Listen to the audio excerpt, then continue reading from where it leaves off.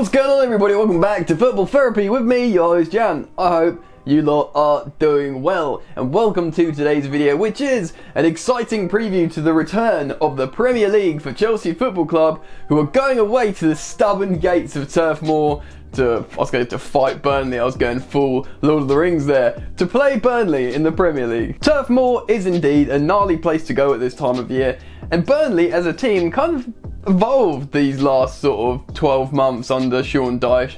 They're no longer just a sit-in, rough you up team, although they've definitely got that in their locker, and they might do that to Chelsea. But there's a lot of things to consider with them, and we're going to get into that in today's video. But I want to take this opportunity, guys, to tell you this video is brought to you by Acca Tips. If, like me, you enjoy a flutter on the football every now and again, and I often like to bet on accumulators and stuff, you might be interested in Acca Tips. It's a new website that basically kind of gives you the edge. It uses a sophisticated AI system to basically give you advice on gambling, and there's no other platform or service like it for football fans out there at the moment. And if you're interested in this kind of thing like I am, you can have a 14-day free trial of the service, and if you're interested in that, you should click the link in the description and check it out. It's a cool platform. It also on the website shows you their success rates of the previous week and previous terms and stuff, and it all looks like generally they're pretty successful, so it's free. Why not check it out? Remember, you have to be over 18 to use bookmaker sites and gamble,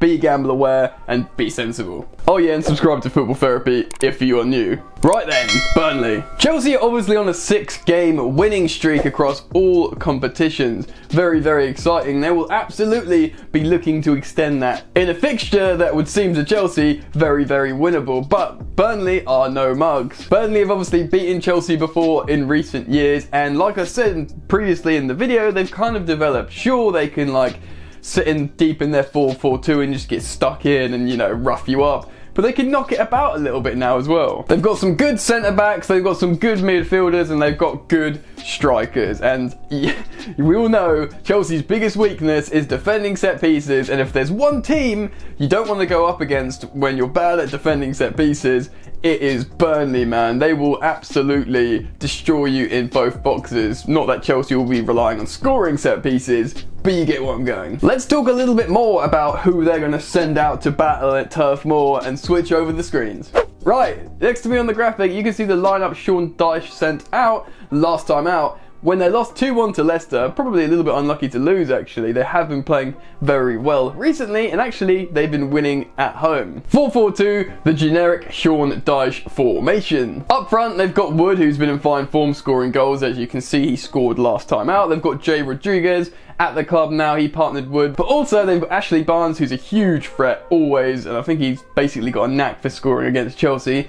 He wasn't in the match they scored last time out, so I'm not sure if he's returning to the team for this game. But if he is, he's a huge threat, and regardless, their striker combination will be deadly and a huge threat against Chelsea that Chelsea need to be aware of. Pope's obviously a very, very good goalkeeper, England international. He'll be looking to keep a lot of shots out. And you know what? In front of them, having Tarkowski and me, good centre-backs. And the four along the middle, all decent players. Brady's very good. You know, Hendrick, man. Hendrick has a knack for scoring worldies, and generally he does it against better opposition. So Chelsea, if he's got the ball 30-40 yards out, it does not mean you are safe, man. They'll sit in quite compact, and they will absolutely try to throw balls over the top if Chelsea leave spaces, which I'll probably talk more about in a moment. But let's have a look at how Chelsea might line up. Righto, regardless to the fact Burnley are at home and they're not actually that much of a sort of minnow anymore, I still think they'll sit in a compact block and try and shut Chelsea out. So Chelsea are going to have to be quite attacking. I think Chelsea are going to play the 4-2-3-1.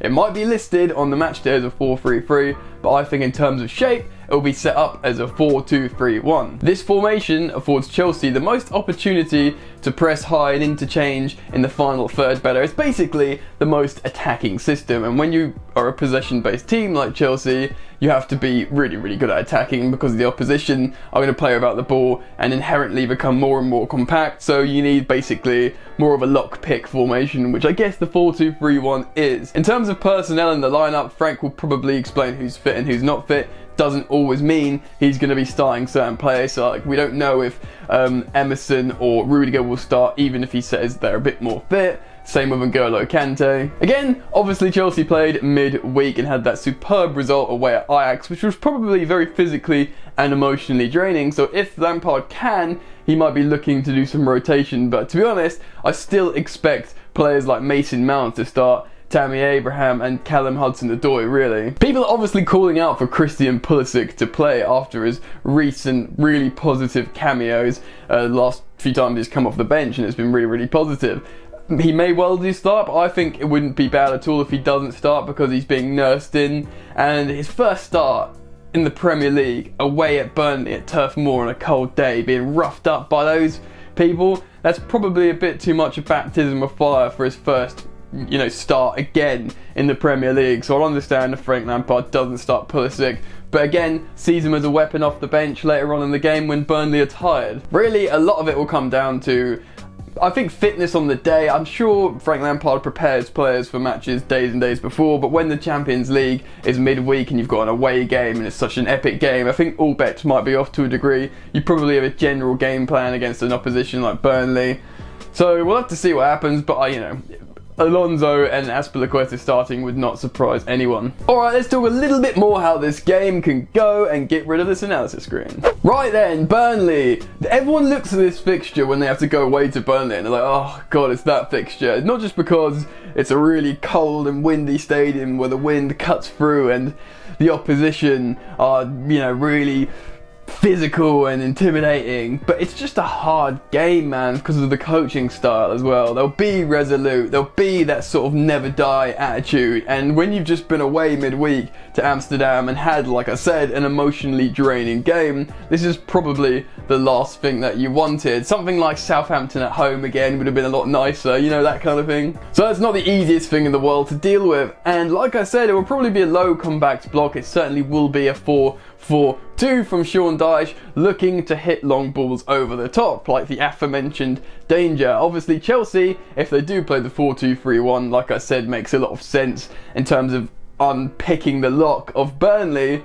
Then the 4-2-3-1 can often leave space between the defensive and midfield line, especially if there's only those two deep midfielders. So if there's spaces either side of the engine room, knocking long balls over for runners like Wood, Barnes, Rodriguez to run onto could be huge problems. The recovery pace of Tomori would be really important for me here. So whoever he's partnered with, I don't know if Rudiger is going to come back in yet or not. Again, I haven't watched the press conference, sue me. But recovery pace is indeed going to be very, very important to preventing those strikers from getting in behind. I think Azpilicueta, I know he hasn't been tested much recently, but he might need to make a couple of important saves in this game for Chelsea to get, I'll say, something out of it. They should absolutely be aiming for the win here, but they might be threatened, and Burnley won't roll over whatsoever for Chelsea. If they're scoring at Leicester, then they'll fancy it at Chelsea as well, absolutely. Chelsea really needs to try and pull them apart, and that's going to be so difficult. I think this will be a difficult game for Tammy Abraham.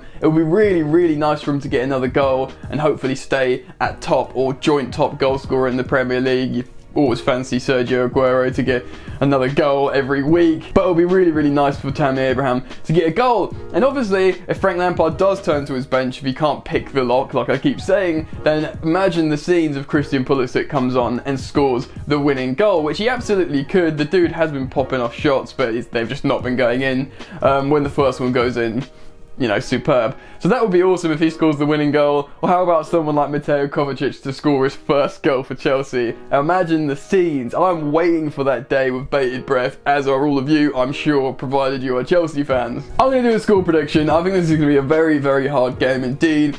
I do back Chelsea to win because it's the feel-good factor, but I think they won't be able to hold 100% concentration for the whole 90 minutes. I'm going to predict a 2-1 win to Chelsea, but you would not be surprised if it was just one of those games that was incredibly frustrating. Saying that, Chelsea did put a few goals past Burnley last time they played them. I think it may be at Turf Moor as well. I'm just not sure that will happen again. Obviously that was a different system under Sarri, but I'm going to stick with 2-1. I think that's a pretty solid prediction. Anyway, what do you think? Get down in the comment section below. I want to hear your predictions of the game. How do you think it will go? Who's going to score? What's going to happen? If you have enjoyed the content, guys, please do like the video and subscribe if you are new. And you can follow me on social media at Football Yannick on both Twitter and Instagram. And if you want to join the Discord to talk to me about football and the rest of the subscribers and the Go Gang, you can join the Discord server. I'm malfunctioning again, dude. Click the link in the description underneath Hacker Tips. It's for the Patreon link and you can join the Discord server. Wow, I did it. That's it from me, guys. You lot enjoyed the football and I will see you later. You ain't so tough with that bad boy tuck. I'ma get it how I'm living, I'ma walk the walk. Outline my lines, I rap through thought. Body bag the verse, outlined in chalk. In my life seen trouble, hustle on the double. Silence on the trigger like my pick got a muzzle. Yo, chick like to guzzle, bad boy stay in trouble. I only love this paper, sorry I don't. I laugh me, baby.